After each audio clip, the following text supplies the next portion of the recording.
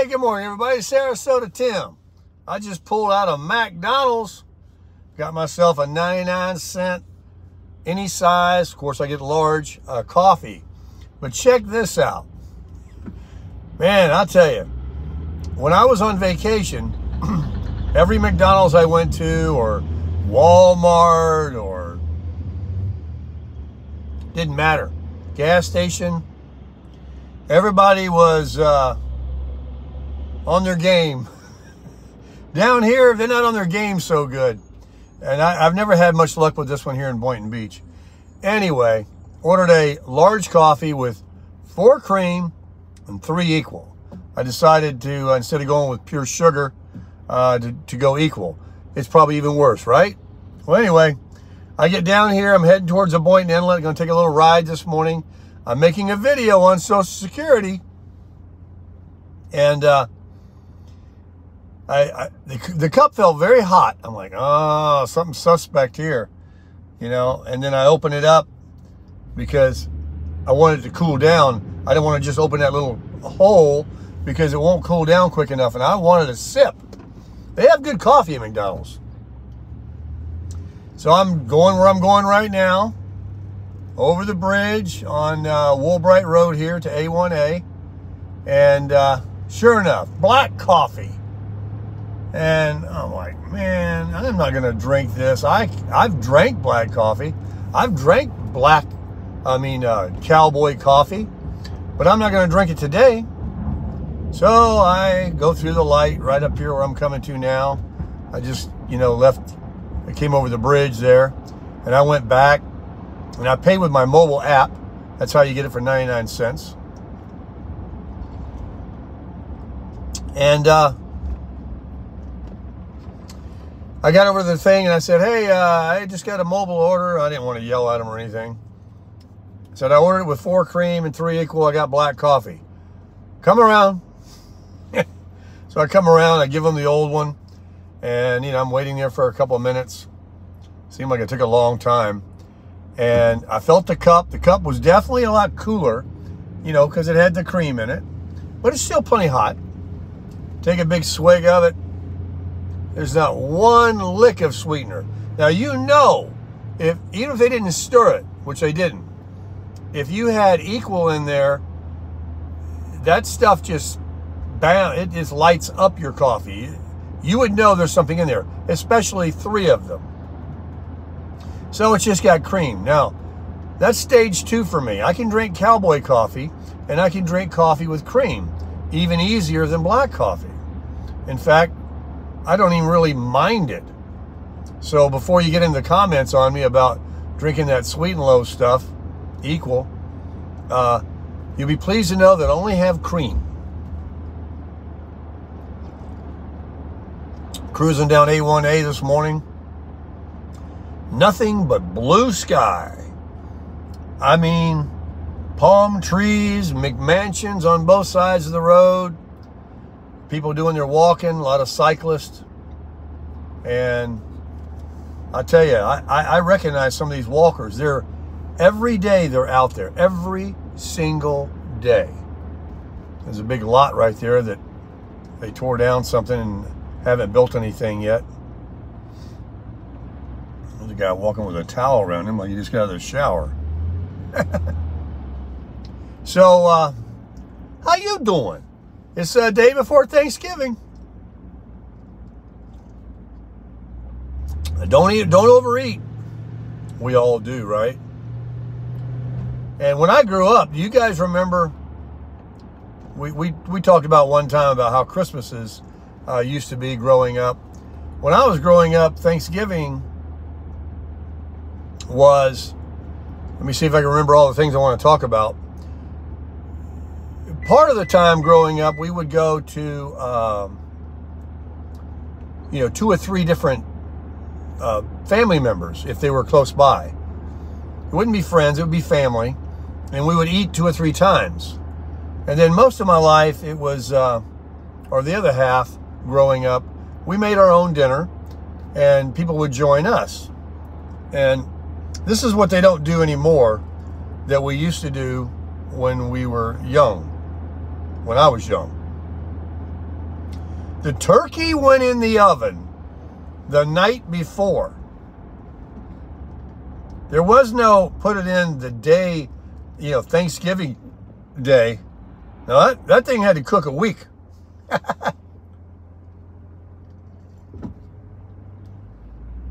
Lady's got her a 5-gallon bucket and a pickup stick to pick up trash on the beach. The turkey went in the oven the night before. It cooked slow and low.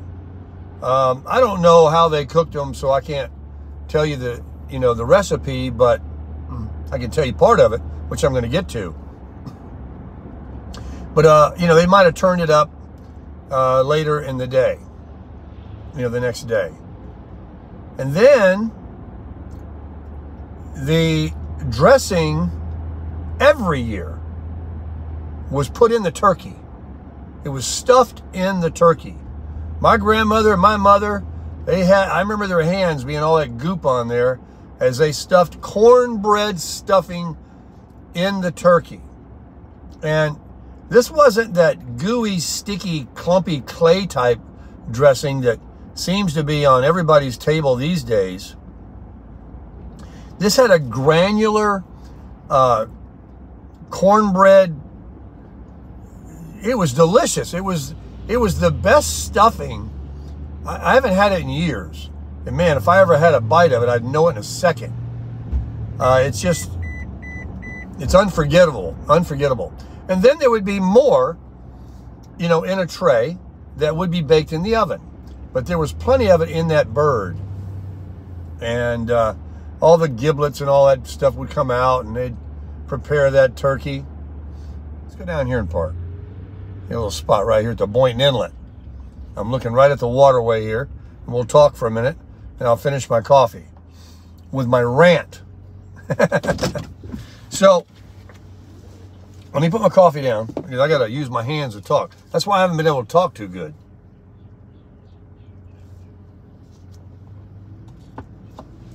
There we go. There goes a boat. Oh, my arm hurts. If you're going to cook a ham, you got to put the pineapples on it. I think when I grew up, we had ham for Christmas. And my mom and my grandmother, whoever cooked it, those pineapples were burnt. Not literally, but they had a good toasty brownness on them, and they were tacky and juicy and made the best pineapple sandwiches you ever had in your life. When I was growing up, let's shut this car off. I know, it takes me forever to say something. When I was growing up, the turkey went in the oven the night before, and then during the day, I'm talking about all day, it was basted. You had that big syringe thing. My mom, my grandmother, whoever it was at the time, would suck that juice up and baste that turkey over and over and over and over and over. I mean, it was a real project. It was a real art. I mean, that turkey came out perfect every year because it was cooked so slow, and they stayed on top of it, unlike the way I cook a steak. And it come out perfect. And that dressing, it was delicious. The juices of the turkey and the combination of it, everything flavored up really good. And then at the end, they would open that foil, because it would have foil on it. They would baste it. And then that would get browned at the very end. I think they probably turned the oven up higher, and they would brown that turkey. And when it was presented, it was postcard. It was burnt. I say that facetiously. That's the term I use. It was brown. It was tanned. It was toasty. The skin was a little bit crunchy on that bird. Oh, it was so good. Back to the ham, putting the pineapples on it. Have you ever done that? I'm sure most of you, when you grew up, and you have to do the same thing. You probably cover it, the ham. A lot of the hams today, I guess they're already cooked, right? You just heat them up. I don't know. I'm not a chef. But I can tell you that the ham, when we had the hams with the pineapples, they were, and we've had them with that little clove thing, that sticks in there and holds them on, and it made a little hint of a flavor if you got one of those in your mouth, or a little bite of that pineapple, and it had that hint, whatever those clove things are. But that ham would be brown too. But those pineapples would be so toasty, and oh yeah, that's a good ham. That's a good ham. I think they actually bought hams that needed to be cooked. I think today they're all done. You just heat and serve. I don't know. Kind of like that dressing. Bacon serve. Stovetop. Cooking, when I grew up, I'm going to be 65. When I grew up, cooking was done homemade. There wasn't a lot of stuff like there is today on the shelf that you just add water or you just heat up and serve it. Everything was cooked from scratch. Everyone knew how to cook. Generations of people, you know, knew how. It kept being passed down. I mean, biscuits. There was none of this grand biscuits. I mean, they probably came about, you know, I remember the Pillsbury Doughboy when he started promoting them. And people were like, hey, let's buy those. And they're good. But I've had my share of homemade biscuits. My grandmother, she had that cabinet, that metal cabinet that's white with the red trim. And you open the doors and her flour would be in there, a big bowl. And the flour, the sugar, and everything that she needed. And she would take it out.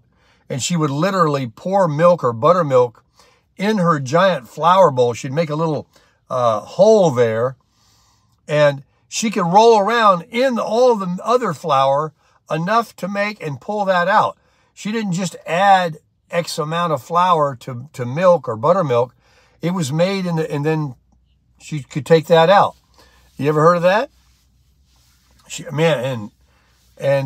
would put those biscuits on a sheet, and she had a crooked finger, my grandmother. She had a finger that, I guess it got cut and the skin got healed, and it just couldn't up. It couldn't go up. And she used to tease me all the time when I was a little boy. I said, her name was Nanny. I said, Nanny, straighten that finger out, that old crooked finger. And it was a joke for all of our lives, you know, as a kid growing up. God bless her. I loved her as much as I did anybody. And she would take that crooked finger, and when she would make her little biscuit, she'd give it a little roll. And then she'd just do a little with her fingers like right here and mash them and, you know, make a little round biscuit on this tray. And they'd have this little shape to them. They weren't like ideally perfect and rounded or, you know, cut out with a cookie cutter thing. They were made homemade. She would just do it, mash it, and cook it. And that little taste, that little aftertaste of those biscuits, a little sourness, I guess it was a buttermilk or something. And we would mix syrup and honey. No. Honey and butter together. Kind of mix it up. The butter would be soft. And we would have that on the biscuit. I don't think we did gravy much. I did have gravy and biscuits and all that, but my grandmother, she did it with the honey and the butter. She lived on a farm in Alabama. Coleman, Alabama. That's where I used to go a lot when I was a kid. They raised chickens. They had a chicken house that went from here to yonder.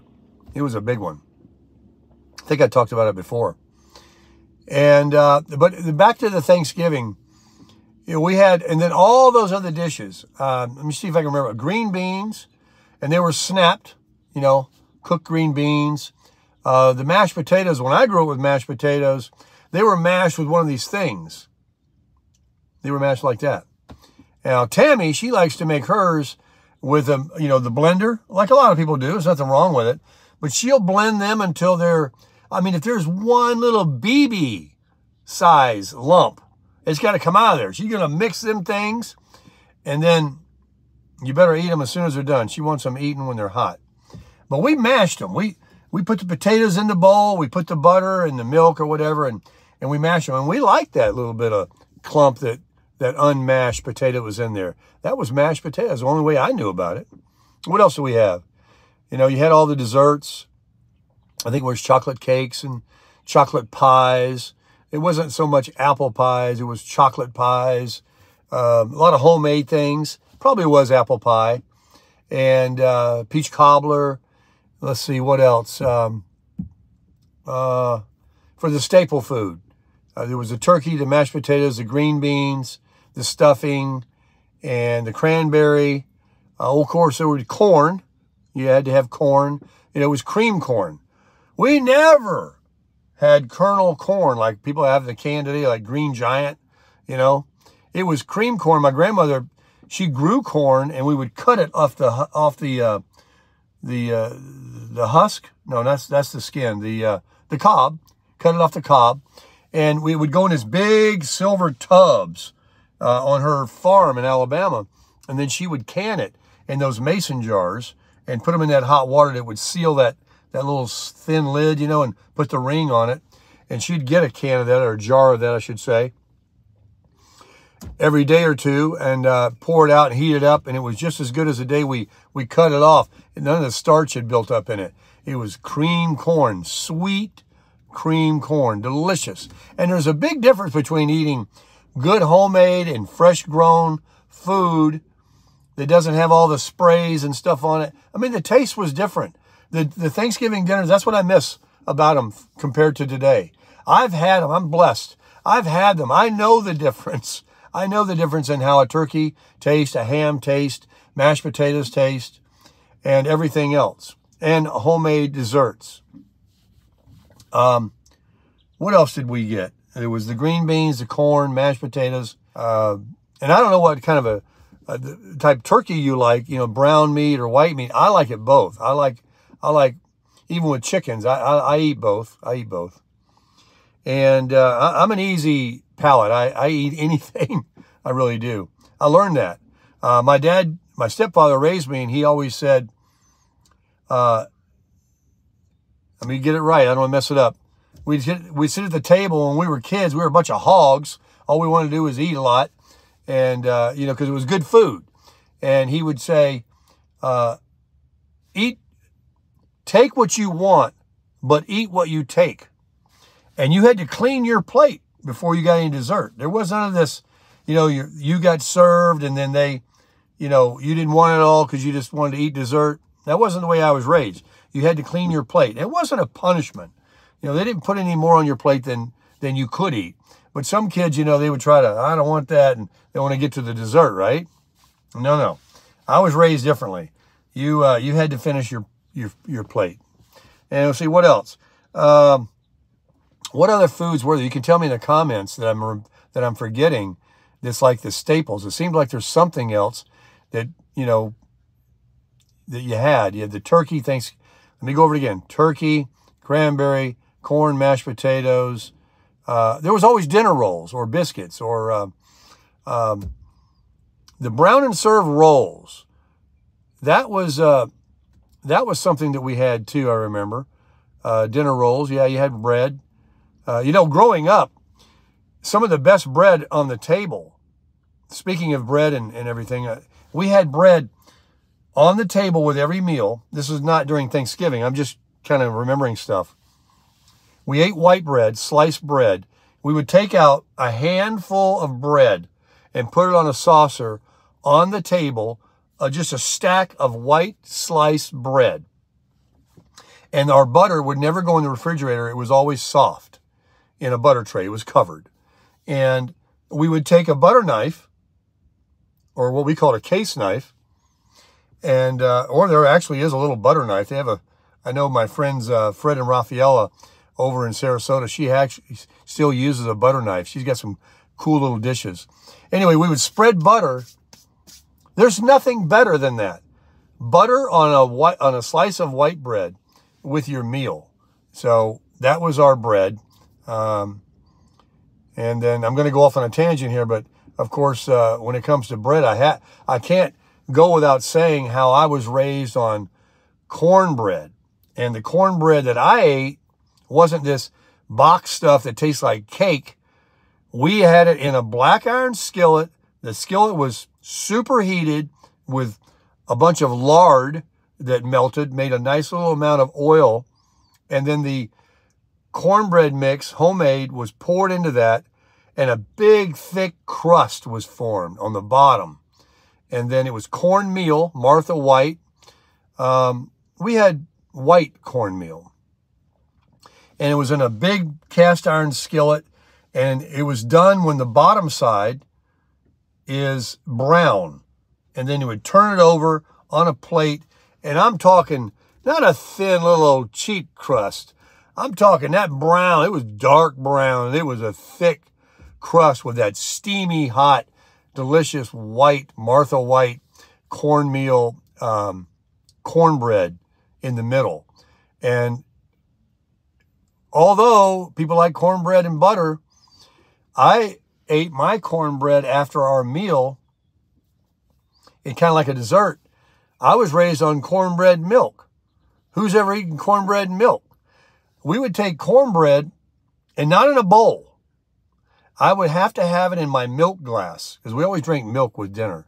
I haven't drank milk in a long time, but when I was raised on milk, I would break the cornbread up, make sure I got plenty of that crunchy stuff too, in my milk glass, a glass, and then top it off with the milk and eat it with a spoon out of a glass.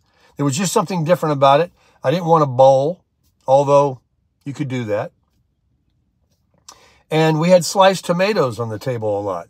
And so I would even put a couple of diced up sliced tomatoes in my cornbread milk. Not every time, but I did. And I know this is like way off the subject of the Thanksgiving meal, but while I'm talking about food, it's all coming back to me. Grits. Who's been raised on grits? They don't know how to spell grit in Florida, but I had grits offered to me. Well, you can still get it at Cracker Barrel, I guess, anywhere, and I always do. But up in Georgia, I mean, grits were like everywhere, in the Waffle House and things like that. We only had, and it wasn't no instant grits. It was grits that took 15, 20, 25 minutes to cook. And we had grits with cheese in it. We had grits with tomato, puree tomato, what do they call that? Tomatoes in there, cheese and tomatoes. But most of the time it was just grits. And listen to this. When we had our grits, it wasn't in a bowl like it was a separate little thing to eat, although you could, and it's fine. I was raised to pour my grits or put my eggs on top of my grits. It was grits and eggs. Every morning, grits and eggs. And we would dice up the egg, all the yolk would run into to the grits. And I didn't even use the butter much because the yolk made the color in it. And the white egg, there's nothing better than eating the grits with that egg in it. Love it. I could eat some right now because it's early in the morning. Oh, let me have another sip of my coffee. So anyway, I remember before microwaves. I remember before computers. I remember when phones had cords on them. I remember when it was a lot, no cell phones, no beepers. I remember all of that. We had a payphone on every corner, and we had answer machines at home. And that's the life that I kind of grew up in. And we rode around everywhere on 10-speed bikes. Here in Lake Worth, Florida, where I grew up and went to high school, class of 77, I'll bet I put 10,000 miles on a 10-speed bike. We went everywhere on our bikes. I'm just all over the place this morning, folks. I'm kind of reminiscing. That's what you do when you get older. And you start looking at your life and you think, man, that was just yesterday. Those Christmases where you come out and all the toys are unwrapped and Santa Claus left them. We talked about that on a video before. The Thanksgivings when people came over, it was all football. And I know they do the football games still. It was all football games. What time did we eat? That's another thing that's changed, I think. Did we eat earlier or did we eat later?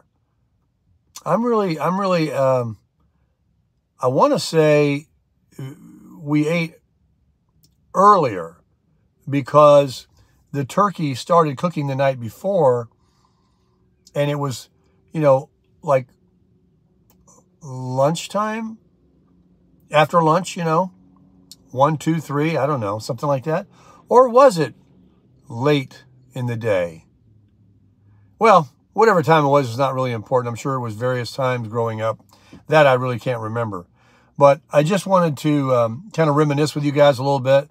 I know a lot of you that watch me are my age and can remember a lot of the things I'm talking about. I sure would like to read the comments about, your experiences and how you celebrated some of the dishes you made and what time you started cooking your turkey.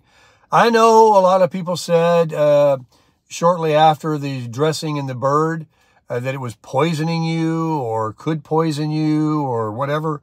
And maybe it's true. Maybe it's true, but it didn't kill me all the years that we did it. But I don't think that's a very popular thing today. So, and you know, a lot of things that we used to do in ignorance, we don't do today. I remember when people used to throw trash out their window, you'd be following them in your car, they just toss their trash right out. And nobody would think anything about it. Isn't that crazy? So, a lot of things that we shouldn't have done, you know, that we did do, that were not good. But anyway, foods are great. Now, today, what do we have in 2023 on a daily basis? It's fast food. It's a sandwich. When I grew up on my grandmother's farm, we didn't call lunch. It was supper, or was it dinner? One of them was referred to lunch, and then the other one was the dinner. I think supper was lunch. And my grandmother, she would make a lot of hot foods. You know, there would be green beans and mashed potatoes, cream corn, a lot of vegetables, a lot of healthy foods that she grew. You know, it wasn't like, here's your bologna sandwich, or let's go down to the deli and have them make us a roast beef sandwich or a poor boy. And breakfasts were not a bowl of cereal. It was the biscuits and the eggs and the grits and all that. And then dinner, a lot of the stuff that was left over from supper was added to maybe a fried pork chop or a chicken. And, you know, they would harvest one of their own chickens. They'd kill a chicken and make their own chickens and make fried chickens. They had pigs, you know, they'd make their own ribs and stuff like that, and bacon, and they had a couple of cows. They'd get their beef, you know, and they'd bring out something like that. But a lot of times, believe me, I think we just had vegetables, you know, maybe some chicken. And it was like you didn't even miss the meat. The vegetables were so good, the green beans, the mashed potatoes, the cream corn. Oh, and fried okra. I'm going to end the video now because this is going on too long. But fried okra, burnt. I'm talking crispy fried okra. I love, love, love it. And that would be part of the dinner, you know, and we didn't even have that for supper during the middle of the day. Maybe some cornbread or that big pile of white sliced bread with the butter. So anyway, I'm going to make a video now about Social Security. That'll be coming out later for all those that are considering retiring soon. Maybe you're in your 50s or you're about to turn 62 and you're debating on the fact whether you should collect it or not. We're going to go over that.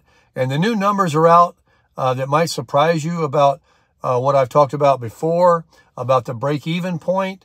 There's some new variables regarding that, so we'll get into that a little bit too. So make sure you stay tuned for that video.